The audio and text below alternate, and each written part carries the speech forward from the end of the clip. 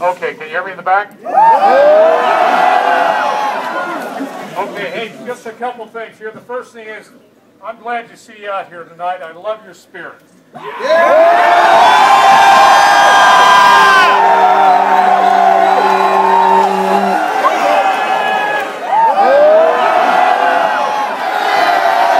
I want to put what we just heard on the media in a little context.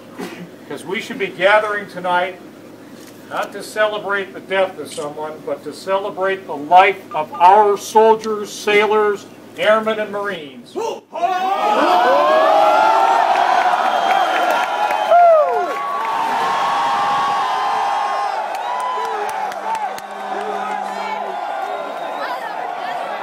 the past 10 years, the United States Armed Forces and lots of others who have served overseas in the campaigns in both Iraq and Afghanistan have borne a tremendous burden. They have demonstrated each and every day the values of the United States Army, the values of West Point, and those young men and women who all of you at some point are going to be privileged to lead are the ones we should be thinking about tonight. They're the ones who we should be celebrating. And they're the ones we can never forget. Let me just tell you something that happened today that will put this in even bigger context. Not too many hours ago, I was down in Harriman, New York, down in Central Valley. We were doing a memorial service there to name a road after Lieutenant Emily J.T. Perez, our first female graduate from West Point to be killed in Iraq a couple years ago. She was a magnificent leader of character. Each year she led it on the track team. She did all kinds of great things here at West Point. She was the brigade sergeant major.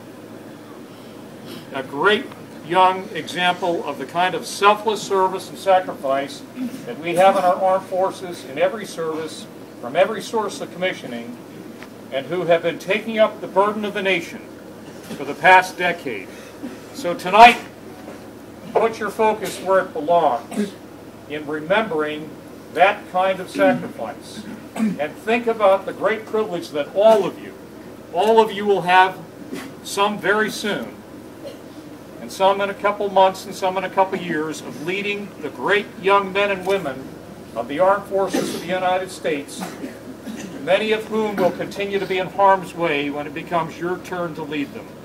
That's the message of tonight, that the fight goes on, and that we can never forget that our ability to gather in a wonderful place like West Point on a beautiful evening like tonight is underwritten by the tremendous courage,